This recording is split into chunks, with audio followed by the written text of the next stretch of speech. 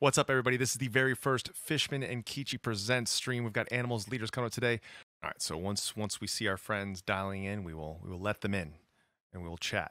So please do think of some questions for these two. Animals as leaders is an incredible influence on me. I wish I could play like that, is all I can say. You could see that I picked up the 8 string strictly because of Animals as leaders. That's exactly why I picked it up. So here's Javier right now. Yo. Yo. What's up, man? Hey, what's up, friends? How you guys doing? What's up, dude? How are you? Great to see you both. Thank you so much for doing this today. Yeah, no problem, man. Dude. Heck yes, heck yes. I actually just retuned up my Abasi, and it sounds freaking awesome. I think it's nice. like one of the best damn sounding guitars that I own. Nice, man. Yeah, guys. Well, everybody's super stoked. Everybody's been hyped up for this. They've got some questions. I've got some questions because I've never been able to chat to you guys too much as well. So let's start from the beginning. Origin story. When did each of you on your separate paths go, I dig music, I dig heavier music, or you started to see like, hey, I want to start playing music myself? Let me go first. I got my first guitar at the age of 12, and this is when like Nirvana and Green Day and freaking Soundgarden and Pearl Jam, that was heavy rotation. That was guitar. Like if I heard a solo, it was because it was in a Guns N' Roses song. Yeah. You know, or if I turned on classic rock, I'd hear some Van Halen, some Zeppelin. So more of the story is I was playing like alternative rock stuff. And then that evolved, you know, Metallica was putting out some top 40 hits at that time. And I was hearing heavier stuff, but it wasn't until I guess the new metal period that I started to like want to play like heavier stuff. And it wasn't like Megadeth. It was like Deftones and like System of a Down and stuff like that. I was just really into that like newer sort of metal sound, Korn, and that made me want to get 7 strings. I met him around the point I was like 17, and he had already had a 7 string. He was singing in this band called PSI. It was this was like Six Sepultura / Slipknot-ish. Yeah. Slayer. Yeah, Slayer wannabe sort of thing. That's awesome. So it was like, for me, this was like the most metal, you know, band I'd ever thought of being in. And he was singing in it. Yeah. But turns out he was all sick at guitar, and he had a crazy collection. He had Ibanez Universe. And that was my first time really like playing a really nice 7 string. And so I got into playing 7, and then I got into Dream Theater, and I got into Yngwie, and I got into Vi, and I got into Satch. And it was just this rabbit hole of like, you know, just kind of like advanced guitar shred techniques mixed with increasingly heavier music like Meshuggah and Between the Buried and Me and Candiria and stuff like that. So That's awesome. That's awesome. How about you, Javier?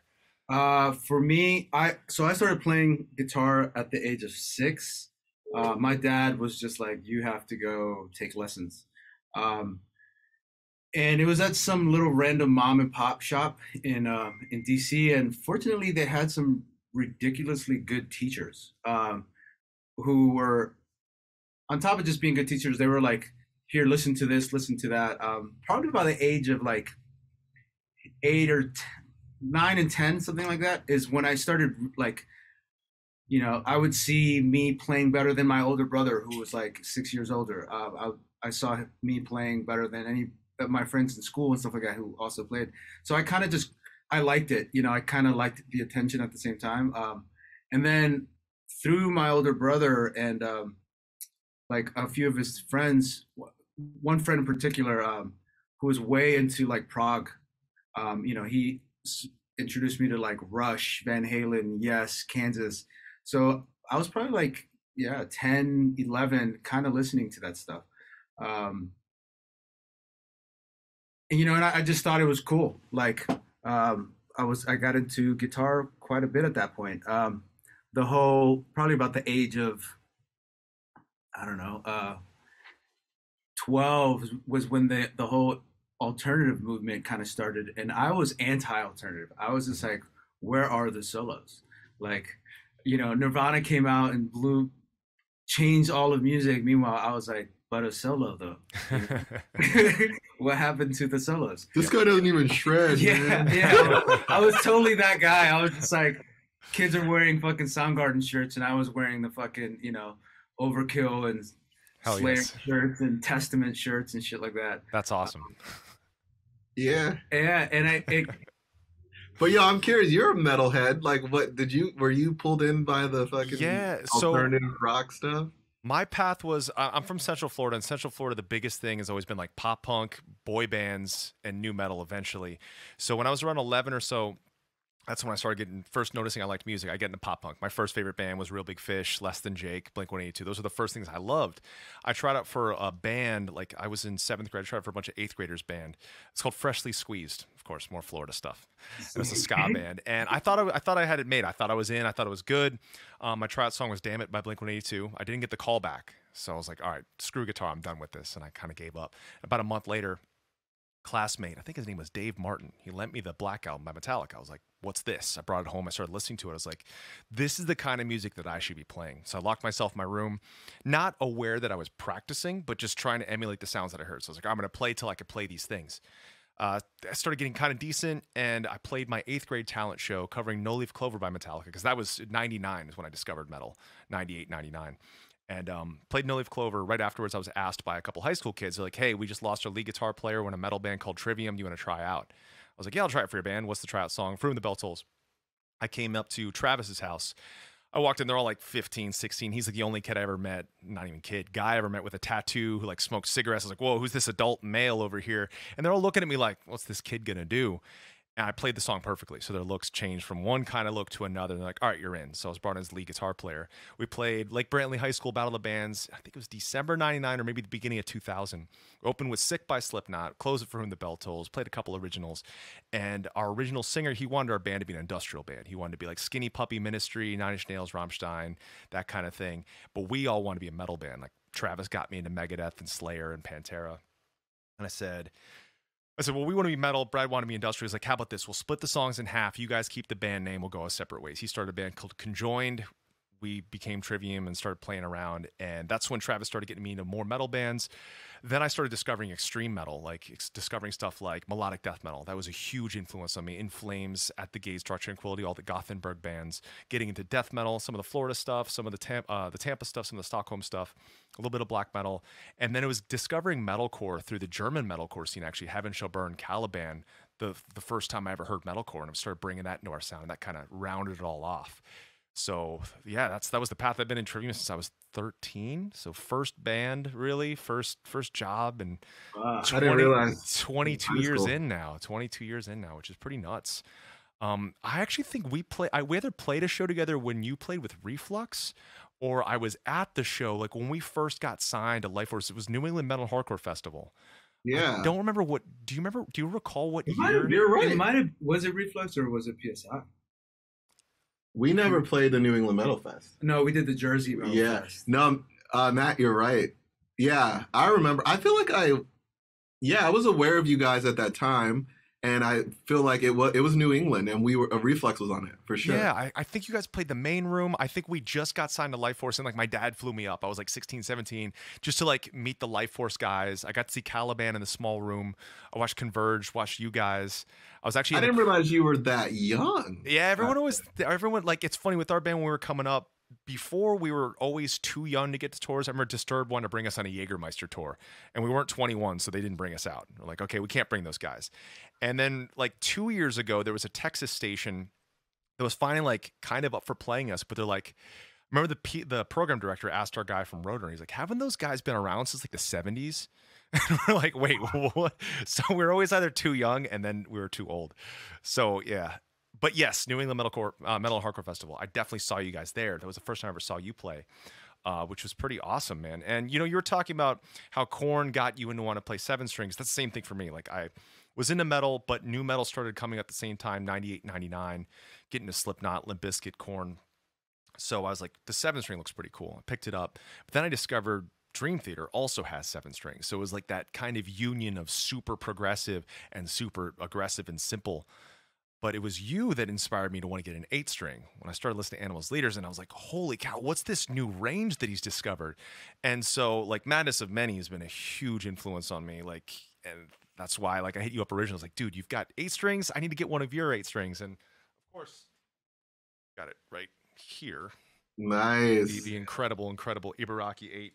But yeah, I love to see that. I love to see when like different bands inspire people to pick certain things up. Like Javier, like when I see your classical videos or the things you do with classical guitar, or Tosin, the way you've kind of like changed the way someone would think about playing guitar. I think it already has influenced so many new guitar players. I mean, if you guys look at the climate of the amount of instrumental bands that people are into now, that I believe that's really thanks to the two of you guys, which is so awesome. So it's kind of a side tangent.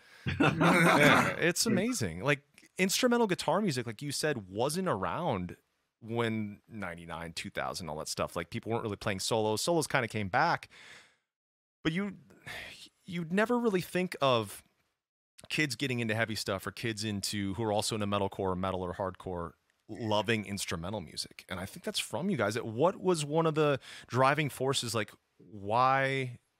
Well, first of all, we should get from Reflux. But when you were doing that stuff, when did you decide, hey, I want to start playing something different? I want to start doing instrumental music, but differently. What was the decision or the path? Yeah. All right. So Reflux, I'm glad you brought up New England Hardcore Metal Festival, because that was like to me, all of the coolest bands were playing like that festival and various other things. Like metalcore was emergent. I remember, Hatebreed, and then Killswitch Engage, like by the time they put out an album, it was just like the production and the vocals. It was just like, yo, this is, yeah. It just felt like this next level where like, oh, I think I could hear this on the radio, but there's breakdowns in it. This is crazy. So, I remember Reflux was basically attempting to be a metalcore band, but I was secretly listening to like Yngwie Malmsteen and like Steve Vai and stuff. So I was trying to put all sorts of stuff in there. I remember Unearth would like do breakdowns and they would have like sweep picking in it, right? Yep. And they played seven. So I was like, it's kind of what you're saying. The 7-string was like very sort of fringe, and then the metalcore thing didn't really have like guitar solos. Like, I remember you guys did, but I perceived you as having more metal DNA than metalcore in a lot of ways. So I was like, okay, that makes sense. But there was just this hardcore thing where kids just wanted to, we called it dancing, but it's like they're just beating the crap out of each other. So more of the story is Reflux ended up touring a bit and then disbanding. And I went to this music school in Atlanta. And that's where I was kind of like regrouping, where like, what would my next project be? I was learning a lot about guitar, and I was convinced that I wanted to do a project that was instrumental, but like no distorted guitar. Like, it was just going to be like, yeah, like actually the first demos of Animals as Leaders that I got, because I had quit music around that time, and I was like, I'm over fucking metal. Fuck metal. I'm like, fucking degenerates. Fucking over it. And he was just like, yo, I'm gonna do this instrumental project. Do you want to be the other guitar player? And he sends me this demo, and it was so not metal. It was like just kind of all over the place. We had like orchestral strings and like electronic stuff. So that was so basically Reflux disbanded. I go to music school. Javier quit music, but we were kind of still in touch. I started making demos because through music school I felt more confident just composing with no vocals. I was like, okay, well, I could probably do a guitar album. I just didn't want to do a like solo guitar record as much as I wanted to make a band. I don't know if you ever, because you mentioned Dream Theory, did you ever get into like Liquid Tension Experiment? Oh yeah. Yeah, so it's like a kick-ass instrumental record that actually like everyone in the band's sick, it's not just like it's not just like someone just shredding every single song all over it. Yeah. But I was also in the bands like Tortoise, which is an instrumental band. I mean, they literally have like freaking like marimbas and stuff. It's like very like, more of the story is I was trying to pull from electronic music like Aphex Twin and Square Pusher and bands like Tortoise, and try to like do a project that was instrumental but wasn't just like the Tosin Abasi experience. But I actually made some demos. They were okay, but they weren't great. And then I hit up Misha Mansour from Periphery, and I was like, yo, like, are you down to produce this? Because it just didn't feel like it was like, it didn't have the songs were so all over the place that it didn't really have like a place. Like one song was almost straight jazz, the other song sounded like it was made by Aphex Twin, the other song sounded like it was just like, I don't know, two metal bands and fucking some pop singer got together. So literally it was Misha really kind of gave it a place and a direction. Yeah, put it this way, like I was avoiding this distorted guitar and I was using a lot of electronic elements. And then, I took these demos of Misha and he was like, let's just re-record the parts and rearrange them. And everything got heavier because Misha's just like, he just like metalized all these demos. But it really created this sound that was the intersection of, ethereal sort of clean guitar layers, some electronic layers, and then very staccato rhythmic guitar and then leads. And Misha's drum treatment and his production, I mean, I'm describing what emerged as kind of like a gent album, but at the time that we did it, like that was a kind of funny word that was like on some obscure forums and no one had heard of it. But we just loved Meshuggah. And so like basically that meeting point between Misha's production and the demos I had became the first Animals as Leaders. And then showing Hav, and he was just like, okay. Yeah. I mean, I was like, I did not want to be in a metal band, but I heard it and I was like, fuck, this is probably going to be pretty good. That's amazing. I should probably do this. Yeah, that's awesome. That's awesome. Both your projects, Mestis, I hope I'm saying that correctly. Am I saying that correct? And Mestis and Animals, like both of those things, like hearing the super clean tones you did was pretty unheard of. Like when I first started listening to you doing that, I was like, not many people are doing that for heaviness. When you think of heavy, you always think distorted, but some of the stuff all the stuff that you pull off that's meant to be heavy, that's played and executed clean without a guitar pick, I feel like it's just as heavy, if not heavier, because you feel that emotion coming through. And actually, that was a big inspiration I've got a black metal record I've been working on for like 10 or 11 years. And actually hearing your very clean tones made me write everything very clean. All the demos were actually like a barely distorted, super clean guitar, but like tremolo picked and like kind of doing some weird stuff. And that was also like an inspiration from you guys. So it's cool to see like how people can inspire one another and start pushing and pulling different things. Like the riff from Backpack Pfeifengeist? Is that how you say it? Backpack Pfeifengeist? Yeah, like it's, that one's a little bit heavier of the tone, but still like it's cleaner than you'd expect and it's so damn heavy, especially the so yeah, like I've tried to watch your thump videos and I was like, I can't do this. So later I'm gonna get it from you. Videos. Yeah. Actually, I think the Ingve stuff's easier. The Ingve stuff's easier than what the two you do. Mestis, when did you start, Javier, when did you pick up like classical guitar? Like when did you start doing that? I kind of started with classical guitar. So yeah, at 6, my first teacher was a flamenco player. And now I don't consider myself a flamenco player at all, but I did that for about like 2 years and I switched over to this other teacher that was there learning like a bunch of rock, like it was actually like 2 years of Beatles curriculum. But I only had a nylon string guitar. So everything was on my nylon. And then I switched to another teacher who's this Argentinian guitar player. And he started teaching me this like Argentinian, Latin American folkloric type of stuff. So I never really did the classical school of music sort of thing. It was more so the Latin folkloric stuff. And I kind of just kept on with it. Like I liked it that it wasn't fucking like Baroque music. It didn't feel like I'm studying Bach suites. Mm-hmm. It was like, Afro-Cuban tunes, bossa nova stuff. I'm like, all right, this is, as a 10, 12-year-old, I'm like, this is way cooler than fucking, because I also used to take piano lessons. It was just like having to fucking study Chopin. And I was like, that's boring. This is not that much boring.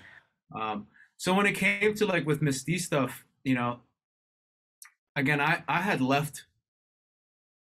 had stopped playing, kind of guitar for a good 4 years or something like that, 3 to 4 years. I was in New York doing some studying. I moved back to DC and I picked up the guitar and right away I started with the Latin folkloric stuff. I went back to that same teacher and it was like, oh shit, I forgot that I could do all this crazy shit. And, I kind of just went in hard with it. Like that's pretty much what I was doing when Tosin hit me up about Animals. I hadn't really written metal in forever. I barely was listening to it. I was listening to like world music, Latin music, fucking jazz, things like Tortoise, and just my my my taste in music just kind of mushroomed, as opposed to just like metal. So when it came, we were in the band. The band quickly like kind of took off, right? We had one tour. In the middle of that one tour, we had like a second, third tour, like all of a sudden booked. By the time we have our third tour, we ended up just moving to California. So I'm, Animals is happening. I'm still like, where do I fit in? Like, what is my thing now? Like, all of a sudden, I'm this 8-string fucking player. I play prog again. What the fuck? And I was like, how do I incorporate what I'm like naturally good at into something new? I'm always a fan of having a unique sound. That was kind of one of the main things about Animals, was just like, nothing else sounds like this. I like that. All the music that I like tends to be that way. I don't really care about genres anymore. Even within metal, I don't listen to a whole lot of it all. There's like probably like 5-10 bands that I may listen to. And that's the same thing with jazz. That's the same thing with, electronica. So I wanted to create something that was just always kind of unique, like that wasn't Animals, but maybe there were some parallels, but sometimes there isn't. It's such a like a departure from it. And it's kind of a way, of me just, again, incorporating what I appreciate about music, what I appreciate about guitar, that isn't necessarily just like, let me go the craziest, and it's got different energy to it. Yeah, definitely. Yeah, it's really cool what you mentioned about like being inspired by other genres. You said Afro-Cuban and the folkloric stuff. I was actually able to talk to Andreas Kisser from Sepultura the other day, and I was asking him about basically why and how they went from like thrash Sepultura to where they started becoming, Chaos AD and Roots, and like what happened there. And he said for a while they kind of turned their back on where they were from. And he said he felt like an astronaut in space looking back down on himself. And he said, you know what, let's tap into where we're from. Let's tap into Brazil, and let's tap into the sounds of Brazil. And I think that's when they they really found themselves. So I think the same thing, when you are from something and start to draw in other influences from around the world, that's when things really become something unique and interesting and amazing. And that's what I've always felt like, no one else in the world sounds like Animals as Leaders, and no one sounds like Mestis. And I think that's such a really great thing. Now, for the people out there that are fans of you guys, like, what would you recommend were some of the starting points or the heroes of things that they should broaden their horizons with, for whether it be jazz or classical guitar or the folkloric stuff like you mentioned? Like, what are a couple of the things that you'd recommend? That's a good question. It depends on what they're looking for. But as for let's say guitar, in the classical world, or nylon string, I would say go check out Yamandu Costa, Barrios, Agustin Barrios Mangore, Villalobos, Paco de Lucia. I mean that's pretty good. Start there, and then you'll find your own little mushroom outside of that. Yo, actually, this guy Adam Rogers, he's a jazz guitarist, but he studied classical, and he has some compositions where the harmony it's very angular, and it's outside of what you'd hear from some of the guys we just mentioned, but it's very stimulating. There's a younger guy now, Antoine Boyer. Oh man. French guy, he's probably like 22, 23. Genius. Epic genius. And combines literally, like, you can hear the classical, you can hear the extreme jazz, but you can also tell that he listens to like the Beatles or like classic rock, and literally combines it all in extremely well, very artful. Yeah. For jazz guys, Kurt Rosenwinkel, Jonathan Kreisberg, Adam Rogers, Pat Metheny. Yeah.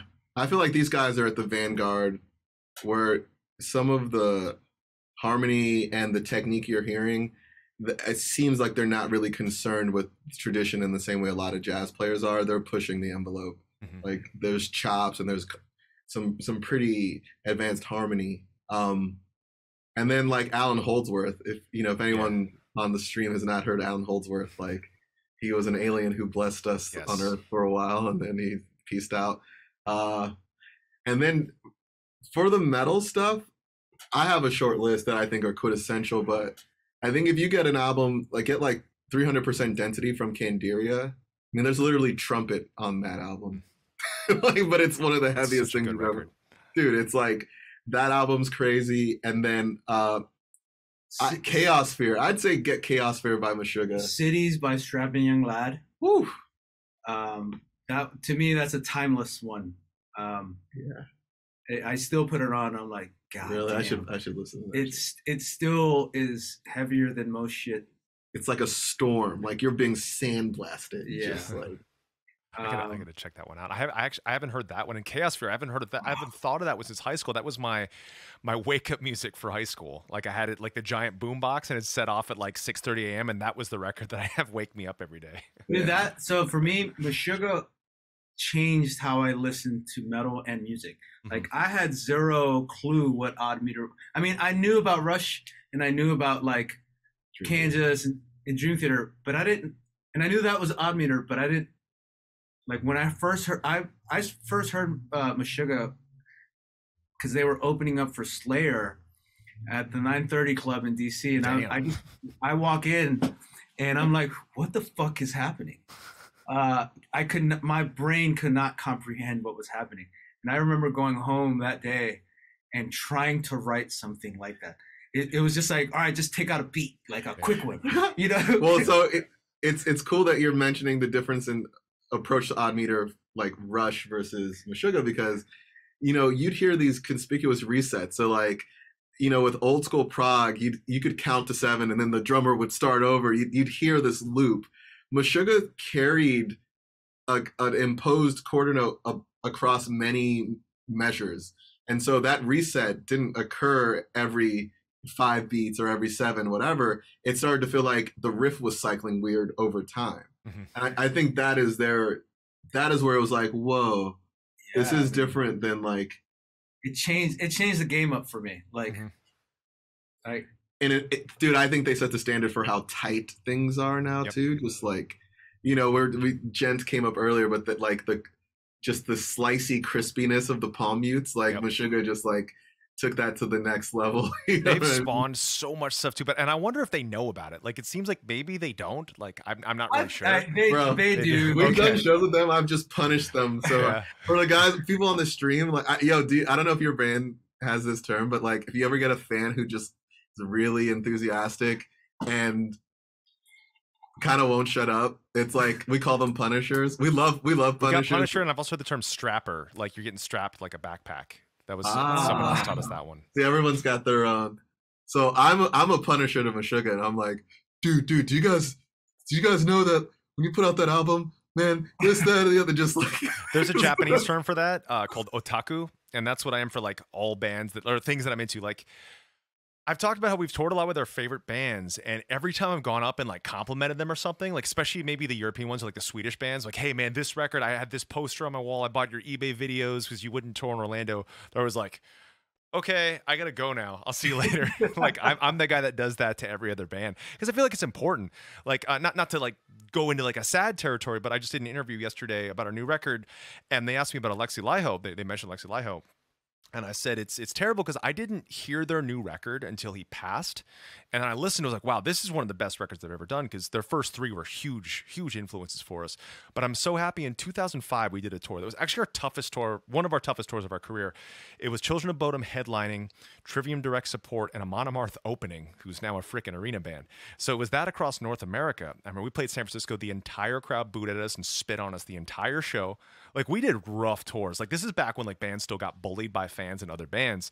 We did a Dillinger Escape Plan tour. It was Dillinger, The End, Red, Yellow, Trivium opening. That was 2004. We played a show. The entire crowd left the floor and turned their backs to us for the whole show. When we did the Lamb of God, Trivium, Machine Head, Gojira tour, I had people waiting outside our bus to want to fight me. They said, good show, James. I was like, What do you mean? Like James Hetfield, good show. You want to go? Like that kind of stuff. So we had a weird upbringing. But so I'm glad on the 2005 run with Bodum, that's the last show. I was like, finally, I'm gonna go punch this guy. I walked in. I was like, dude, I own every record, every T-shirt, everything. I started talking about the vinyls, talking about like guitar parts that I loved or solos I loved, and they're like, he's like, I had no idea. He's like, thank you so much. Like we did the 6-week run. I never mentioned it till then. So I like doing that. I like telling people like what I'm a fan of. That's why like I was telling the two of you, like I appreciate the music. It influenced me to do things and never lose that. I think that's a great thing. I think it's a good thing because I like that you're still part fan, like, and you're impacted by music on that level. I totally feel you. And yeah, I will punish certain bands. I'll be like, dude, like, I think people I always need to let you know. Yeah, I always do that. I always do it. Always. But I guess we should talk a little bit too about our mutual friends, Fishman. Because I have two of the guitars with your pickups, Tosin. They sound really, really, really good. Sometimes better than my other ones. Why is that? What did you do differently to your pickups? It's funny. I focused on. All right, let me. I feel like, say you have a bridge humbucker, you play metal. You want a degree of clarity out of it. You don't want it to be too like muddy in the low end. Essentially, you want like a lot of mids, and you want that output to kind of hit the amp in a way where you get saturation, but it's not too much. So like, I didn't feel like I needed to focus that much on like, say, like the bridge humbucker sound. What I was obsessed with was the cleans, like you mentioned, and the split coil sounds, because our stuff, we started getting into this thumping technique, and it really shines when you have a pickup that essentially sounds like a single coil. Mm-hmm. It just hypes the top end and the low end. It kind of scoops the middle, and it's a night and day difference for the slap technique and for tapping too. And so my whole thing was to voice it as like the best sort of split and single coil without it being actually that. I didn't want the noise. I didn't want some of the hum. But moral of the story is, yeah, I actually referenced like some Telecasters and strangely enough, Greg Koch is another Fishman guy. He's got a set. I kind of use his as like a template too, but I just wanted to pick up that I say hyper clean sometimes, like a crystal, almost like it's not piezo, but it's the distance. It's like the middle ground between a really like a piezo being here and a traditional, clean pickup. I've got this thing in the middle that I think it's just like brand new string sound. Yeah. You know what I mean? Yeah. And that's essentially like, I feel like that's kind of where my pickups really kind of show themselves as being different. That's awesome. Yeah, and that just reminded me too. You guys are also the reason why I'm obsessed with split coil now. Like I collect guitars and make sure they've got a split coil sound, and I'm just obsessed with that. So now you reminded me that I also got that from you, which is bro. Really when cool. You start tuning down, it's kind of a secret weapon. Mm-hmm. You go to the split coil, you take a little bit of the gain out, and it just growls, and it's got teeth. Well, it really does. It's I think it's happened naturally with I was actually talking to a buddy the other day about it, like never played 8-string and then started playing 8-string and was just like, he was used to hooking up to a diesel, and it was just like, it's always too much gain, and then started dialing it back, and it was like, oh, this is how you have to this is how you make it sound good. Like I think naturally with the extended range, in order for it to not sound like just bunch of muddy tuba, muddy fucking hiss happening. Yeah. You need to dial that back. And then naturally with the technique that we're doing between the thumping and the selective picking, I think the only way to really hear that clear and for it to have that percussive sound is with a single coil. Or pickups that get you close to single coil, right? Like voicing. Yeah. Javier, for your pickups, what kind of difference did you do on those? To me, Tosin's pickups were like are on the extreme side of that super chimey sort of thing, right?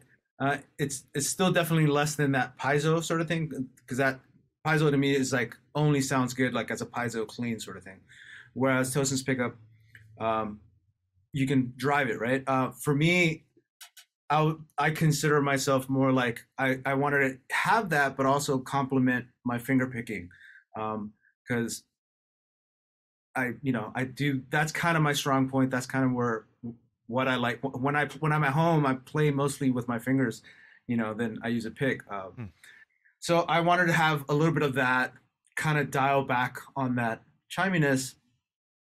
And also I was trying to think of like a overall pickup, like how can this one pickup do everything that I needed to do. So it kind of has a set, like in the bridge position, it kind of has this darker voice for like getting closer to what a traditional humbucker sounds like. But then in the other voice, it's a little brighter, kind of more for what we need in animals, right? Mm-hmm. I still have that single coil stuff. My neck pickup is actually a lot of low end, a lot of brightness, but then my second voice almost like has this extreme roll off, and it kind of sounds like a Jazz box like a or jazz, yeah, like a semi hollow. And again, I wanted to just create something unique, kind of highlight the ability of Fishman, because it's kind of unlike anything that I've ever seen on a guitar. And it actually sounds really good. And then, through just messing around with different tones, it's kind of endless the amount of variety that I get out of it. So, I mean, in total with both guitars, it's 2 pickups, but you're getting like 7, 8 different voicings. Mm-hmm. You know what I mean? Yeah, there's different combinations. Yeah. Are you doing a set, Matt? I am. But mine's gonna be, because I think the moderns are perfect for what I do and for what I like can push for like modern metal sound. It's basically the modern voice, except it's 3 voice. So it's gonna have this, the active, passive, and the split. Sorry, my kid's saying hi. Thanks, buddy. Thank you.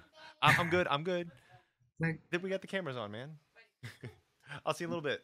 Another 20 minutes. You got animals as leaders? Yep, that's what he said. He's got his shirt on. But yeah, so it's gonna be the moderns, but it has the split coil built into it this time, which is awesome. Because right now it's 2 voice. Dude, that's kind of how they should have came.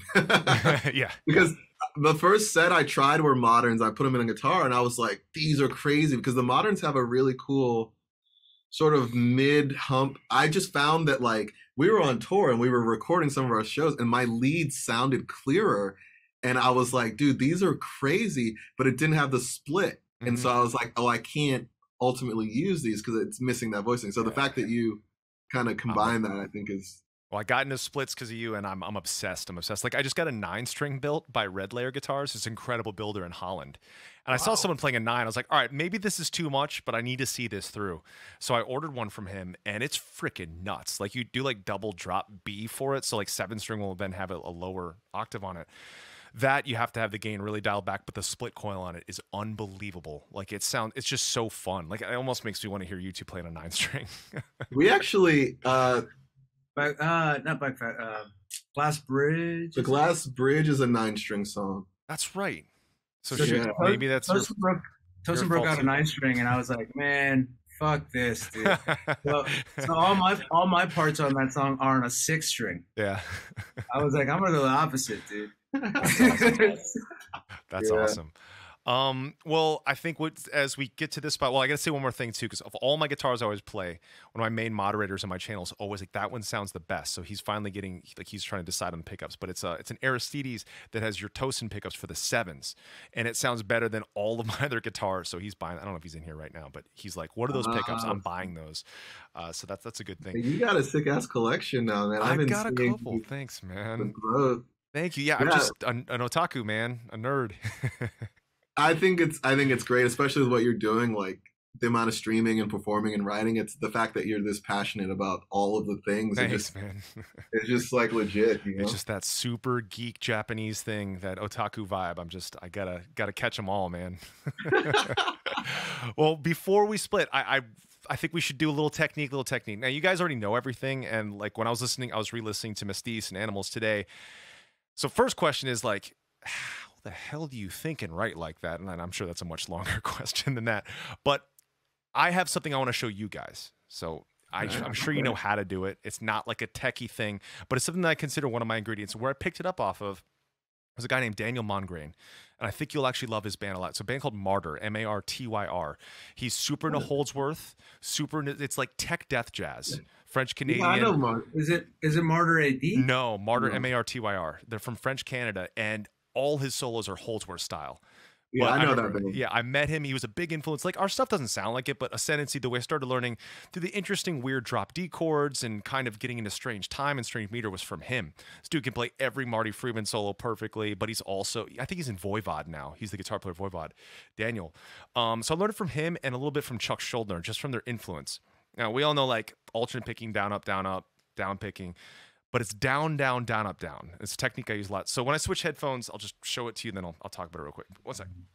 So I can't hear you when I switch because it's two systems, but it's pick based. But I was thinking hard, what can I show these two masters of the instrument that maybe something that they don't always necessarily do?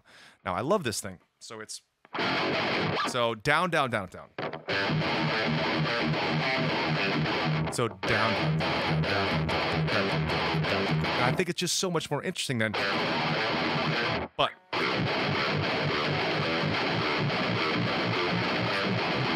It could work anywhere.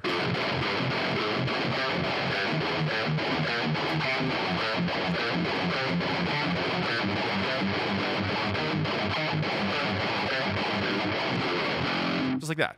So I was like, I'll show them down, down, down, up, down. Because whenever I'm brought up to about like showing someone something.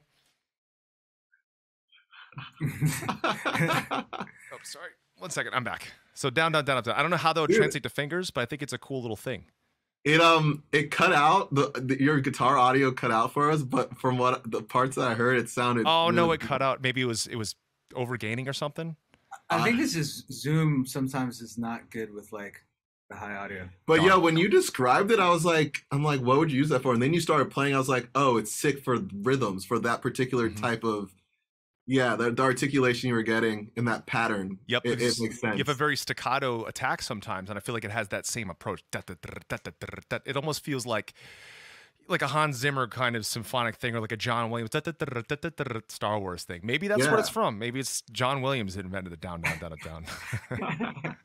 Sounded good. What are you using for amp stuff? What were you just playing out of? Right now, it's a 6-band EQ into an overdrive. It's a KHDK, that Kirk Hammett company that me and Corey have a little limited run. So an overdrive, NS2, and that's a block letter 5150. So it's the old school, and that's into a Captor X. So we just switched to Captor X's. I love those things. We're using Kempers for a long time, used Axe Effects way back, but now we're back being all about real heads, real pedals, but the sim at the end, because it just makes it super tight. That's why I was asking, because it has a thing. Oh, it really has does. A thing. It's got that beef. Yeah, not only like is it going to feel different for you, but we've been recording, like Hav's mixing, and we normally have just defaulted to the fractals or whatever, but we started reamping our DIs into real heads, and it's kind of crazy. Yeah, we did one song, and then we were like, just how different it felt. We were like, I guess we have to go and do it to the rest of the album. So it's all real. So I feel awesome. You even on tour, bro. Like I'm doing heads and pedals. Like, yeah. Yep. Yeah. We gave it up. I remember a couple years ago, and I've got a couple friends in here that will have to have the quote. It was like me saying, "All right, I'm done with pedals. I'm done with real heads. Like, who needs this stuff? I want my rig to be the size of my phone." But then one day, Corey's like, "Hey man, just check out this head real quick." And I think it was an old 5152. And I played through it, and you feel what it is. It's the same thing with the reason why the three of us love Fishman pickups. Like, I feel like there's no latency in the playing. You know, sometimes there's gear where it feels like it's latent, and I feel like sometimes the modelers have that, or maybe Sweets have that. But when you're playing through a head, the audience might hear the same thing. But I feel like it's so instantaneous, and you feel that bass reflex between you and the gear. Like, we just did pre-production today. We're doing 5153 stealths into the captors. And we've never had guitar tone like this ever. It's just so intensely, it's like getting hit with a wall in a good way. And it's tight and it's articulate and not overgained. But yeah, I think that's the key. Like just cutting out the last part. I've talked to a couple producers. They're like, yeah, in the studio, I would use a cab sim or a mic'd cab, and they're basically the same. He's like, why not just do the capture at that point? Yeah, cool. You get a bit more consistency. We went in straight up, dual mic that we did the old school way, but you were doing some profiles, right? With the I mean, it's so much of it. I think it has to do with like the miking it, the room, and all that shit. Because after grabbing, doing all the reamping, we ended up grabbing the profiles of the amps and the cab for the Kemper, and it was kind of like, fuck, this sounds really good, you know, like. But it's like what you said. The crowd may just be like, "This tone sounds great," but you on stage, you tracking, you writing, that connection to a fire-breathing amp is like, oh, that really is everything. Totally. I think, I mean, as I love the Fractal, I think the Kemper is great too, and I think, you know, the Helix is sick. They're all really, really good. You know, I think they're amazing tools, but it's going to be really hard to find like that direct component. I mean, it's like, you know, getting the best car simulator that you can get versus actually being on the car and feeling real G-forces. Yeah, absolutely. You know? Absolutely. Like I felt like there was something, and I think it was because of streaming, because I was playing a lot more than I used to, and still it's been keeping that going. But before I didn't like, it was getting the job done playing on our rigs that we were doing, like modeling and stuff. And as soon as I plugged into a real head and a real cab at the studio again and feeling that like hitting me where it's like almost too loud or like this almost like feels dangerous, I felt like I was playing like I was when I was 16 all over again. It was like me in my parents' house like jamming in front of a real amp and feeling that. And it made me feel, I love that dangerous. Yeah, that's what it felt like, and it just felt right. And I feel like I've been playing more fun and wanting to make different kinds of parts because of feeling that organic vibe, but just getting rid of the part that wasn't fun. Like it wasn't fun miking a cab in this tiny room that I stream out of. So just having that end of it being perfect, it's set. Yeah. So for my question from you guys, how do I do the thump? Like what do I do? Like, I've got a crazy thumb. It does all sorts of things. Oh wow. So like it should be able to do something, right? And I'm halfway there. But this is from jiu-jitsu. You have really long fingers. Yeah, bro. look at this guy. It's you like broke your finger? It's like an elder wand. Yeah, it's jiu-jitsu. I wear these gloves now that are better. Like it makes me like Danny DeVito from the Penguin. My girlfriend just started doing jiu-jitsu, and I'm curious. But the first thing I asked him, I was like, "Yo, I play guitar." Yeah. He was like, "Yeah." He was like, "We have some surgeons who come and they do it, and they're fine." Nah. But I saw Zoltan from fucking Five Finger does jiu-jitsu. Yeah, I think he's like a black belt or something, but he tapes his hand in a particular way. I did the taping for a long time, and I had my professor teach me this tape way that like what it ended up doing is giving me cauliflower finger. So the taping makes the blood pool in these spots. So I actually found the taping is fine, but if you get an injury when it's taped, it's maybe worse. So the company that I started wearing their gloves is called Grappz, Grappz, and it's like a little glove that keeps your fingers basically buddy taped. I think it's so much, but I used tape for so long and it wrecked my fingers. And the style of jiu-jitsu I do is called spider guard, like back when I was doing a lot of gi stuff, and it's a lot of gripping. But nowadays I stick to no gi, which means there's no karate gi that you're like gripping on with. It's just like normal clothes, and your finger won't get caught up in a... Yeah, and I feel like if you're ever going to try it, wear those gloves. It's not worth doing this. This still aches, and it's like 2 years, so... Yeah, you can't be messing around with it. No, it's the worst hobby for a guitar player, and for a guitar player singer, it's even worse, because chokes are involved at that point. But what is the mechanism? First, I'm going to... Okay, so having a bit of nail is helpful. It's similar to classical guitars. You want your nail length to go a little bit past the flesh of your thumb. Okay. That helps a lot because it's just going to be a sharper transient, and the actual way it doesn't snag on the string the same way your thumb might, because your thumb is soft. And so when you strike it, you almost want an angle where you're getting some nail and some flesh. Okay. I kind of explain to people sometimes, you know, when we use a normal pick, the flat side of the pick is what's going against the guitar. Mm-hmm. Imagine it if it were like perpendicular. Or like 45 degrees. Or like a 45 degree, right? So I'm going to maybe use a bigger Interestingly, pick. I kind of pick like that on purpose, adding that little kind of scrape to it. Maybe it's not 45, exactly. But it's like a subtle like 5 degrees more. When you're using your thumb, you want a little bit of the nail and a little bit of the skin almost kind of doing that angle. Mm-hmm. So it's not like going up and down, but it's this weird sort of angle sort of thing. Okay. Almost perpendicular, but yeah, around 45-degree angle. And then I would consider locking your thumb almost like thumbs up, like Hitchhiker. Yeah. And then the motion is more of like a turning from the wrist. Okay. Yeah, you rarely move the actual thumb. Okay. Like the thumb joint does not move. Most of it is coming from the wrist. The wrist And even, depending on how hard you're going to be going, like you can start including your elbow. And the idea is also to be able to do that more than kind of like think of doing this fast. Okay. Yeah. So turning motion, and you could slow it down and almost pretend like you want to strike the string beneath the one you're actually hitting. Almost like the muting of like classical kind of, but with you do those fingers. Exactly. Yeah. So like a rest stroke, but in reverse. But it's almost like your target is the adjacent string below the one you're hitting. Okay. Also, I think the left hand actually plays a really important part that is easily overlooked, because especially when you're learning, it's easy to start getting the other strings to just fucking vibrate and start creating a bunch of noise. So as you're doing this sort of stuff, working on the right hand stuff, use your left hand to mute everything else. Okay.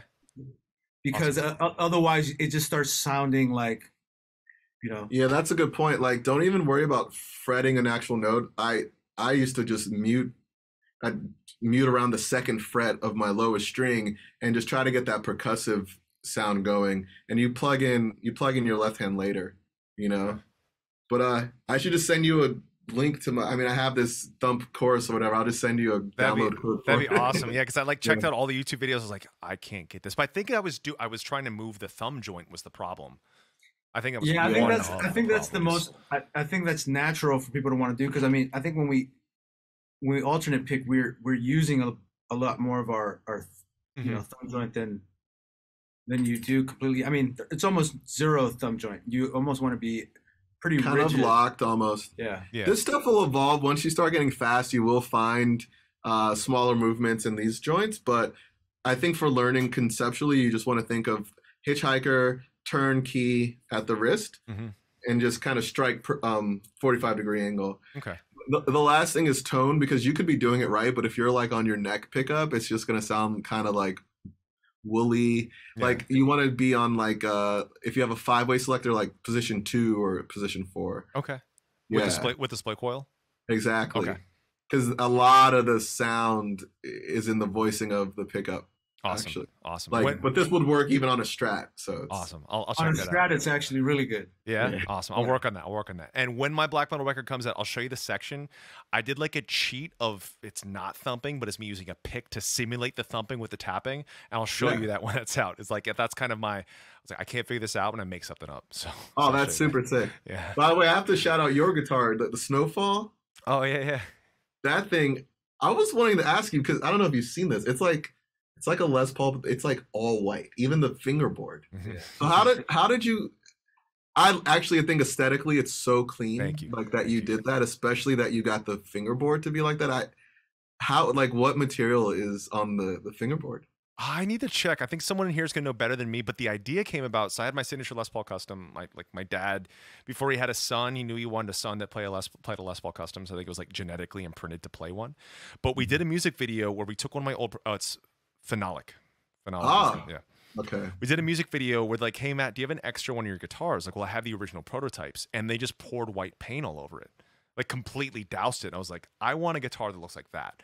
And I showed Epiphone, I was like, let's do this. But what's really cool about the one you have and the old editions, we're never making those again. So those are like they're rare now. So the next year models are completely different. They'll be white and gold, more like a normal Les Paul custom. But that one is like, doesn't exist anymore. It's the only one like that. Yeah. It's the only guitar I've seen that is like, literally it creates such a minimal and clean look. I was like, damn, this is really smart. Awesome. Thank you so much. Good job with that. Appreciate that. Thank you. Yeah. Awesome, guys. Well, it was a freaking blast chatting. Thank you so much for the insights and lesson stuff and letting everybody know all this great stuff. And yeah, it was an amazing Thanks chat. for having us on. Thank you so much, our friends. Great to see you guys. Great chat. Stay in touch, my friends.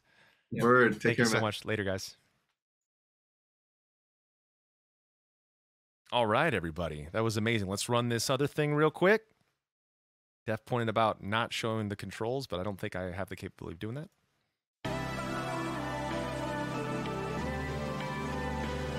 Hey, it's Thomas McLaughlin, and this is my Fishman triple play. What I love about triple play is the fact that I can play my favorite virtual instruments on the instrument that I'm most comfortable on. So the fact that I can play chords like this, is insanely cool to me.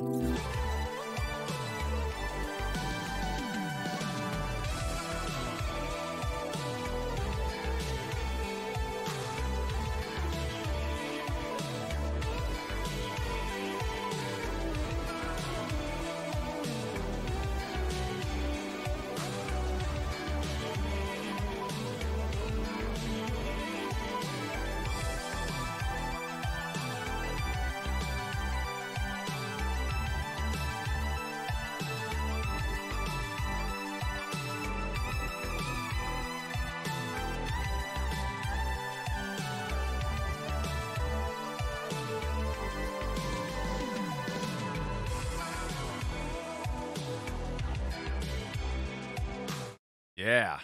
I actually do have one of those. I just haven't installed it yet, so I'm freaking pumped. Ken and Fishman sent me one of those. So I've got it right there, but we'll probably install it after this next tour. But it's perfect time to announce that McRockland and I will be doing the next Fishman by Kiichi, I think next week. Next week, so stay tuned to that. And he's going to be writing something off the triple play. I'm going to write stuff underneath it, whether it's vocals or guitar, or drums, or whatever the hell it is. I have one. I'm stoked. I'm even more stoked now. So this has been Fishman and Kiichi Presents. Thank you so much. Hey everybody, Matt Heafy here. Thank you so much for watching this video. If you want to check out my Twitch live, you can check it out right here. Hit that follow button, notifications on. Make sure you also subscribe to the Fishman YouTube. Subscribe now. I look forward to seeing you all next time. Thank you very much.